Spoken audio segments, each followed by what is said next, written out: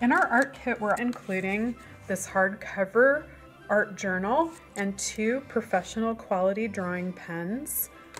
You can decorate and embellish the cover of your book to make it your own with our beautiful art papers that we've made.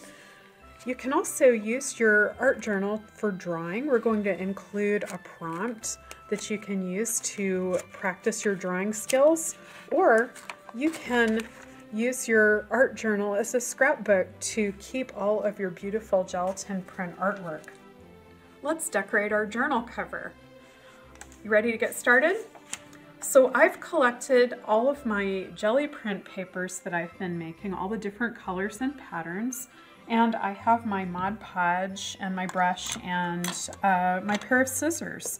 So let's decide what kind of decoration that we want on the front. I'm going to start by making just some lines of color. So I'm going to select some papers that I like.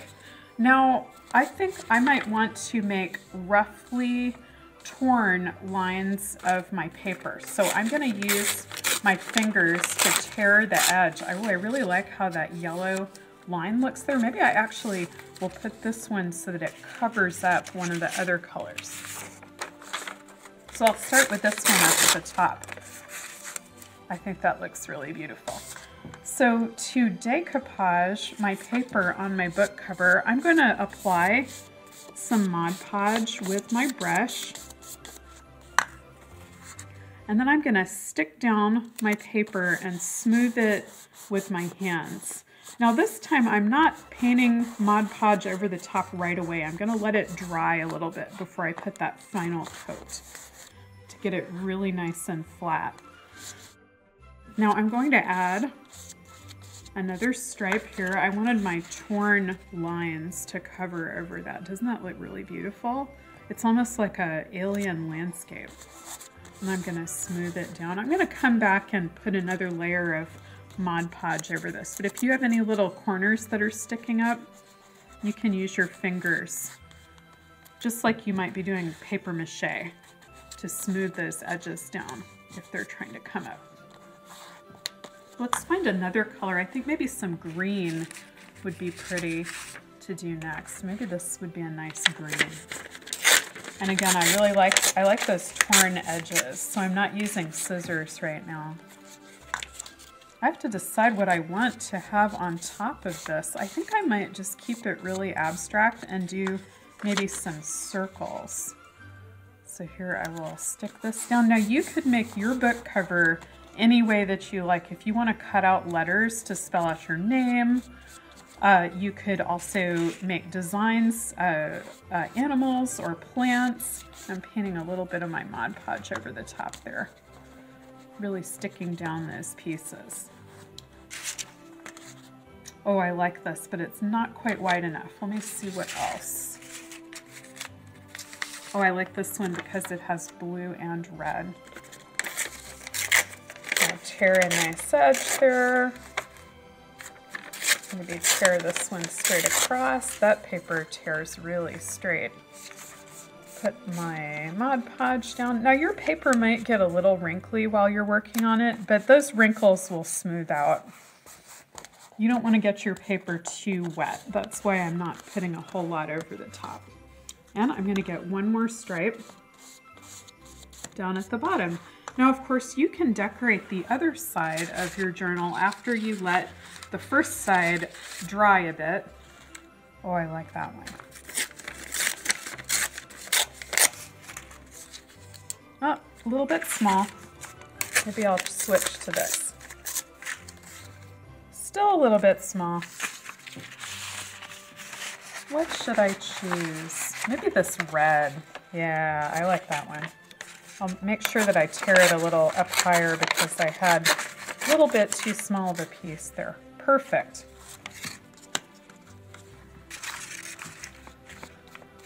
Now I really like heart shapes, so maybe I will cut out some heart shapes from some contrasting colors and add them over the top of my stripes here.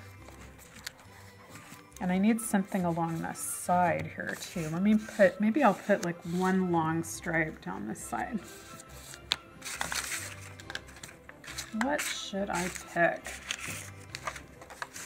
Oh, that's pretty cool. I think this time I'm going to use my scissors because I want kind of a crisp line there.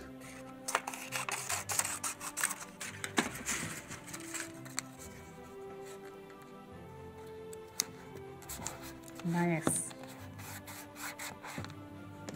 And again, you don't want to get your paper too wet with this technique. Clip this here.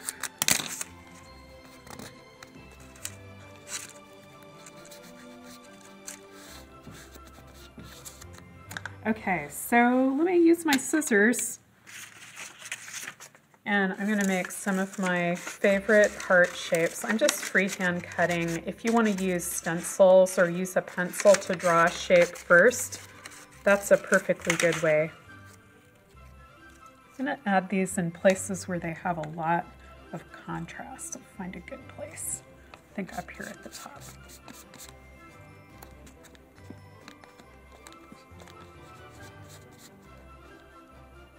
And I'm using my fingers there to really smooth that edge down. Yeah, I like this one. Make another heart shape.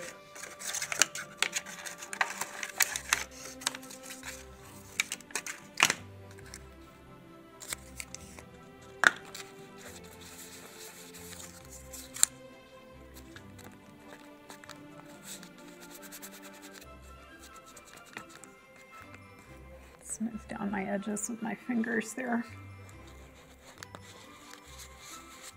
And I think I need one more heart. So let me find something yellow.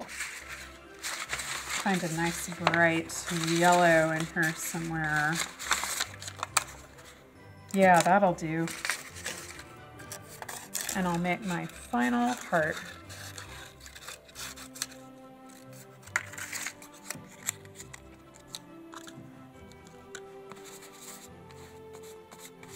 And I have a real love for art, so I think this is a perfect symbol to put on the cover of my art journal. All right, we're gonna let this sit aside and dry. Make sure all your edges are stuck. Whoop.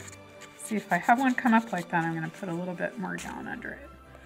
And after it sets aside and dries, we're gonna put another coat of Mod Podge over the top to make sure that it stays really flat. I'm pretty happy with how my book cover turned out. Let me show you what I've been doing with my art journal. I decided that I was going to try to draw every day. So I used my journal and my art pens to make some fun drawings every day. Now I'm not finished with this one. Let me show you a little bit about our art pens and how to use them. So our art pens come in different sizes. They have numbers here. The number 1 is very, very tiny and makes tiny, tiny lines. Like my little spirals, they're tiny, teeny, tiny. And my number 5 pen has a broader line that you can use for outlining. Now, to care for these pens, you want to make sure that you don't press down really hard on these pens. It doesn't take much pressure to get a beautiful line. And if you take care of them and don't press too hard with them, they'll last a really long time. So make sure that you not only don't press too hard, but that you put that cap back on that pen when you're done with it and make sure it's really closed. And that way it will not dry up and it will last you a long time. If you have trouble coming up with ideas about what to draw in your journal, we're going to include some fun drawing prompts for each page. For instance, this one was draw something that makes you think of water. And this one was draw a surfing llama. And then another one that I did was to draw what's on your desk. If you have a desk where you do your homework, or you could draw whatever is on your table. So those should be a lot of fun, and I hope you'll enjoy doing some of those drawing prompts.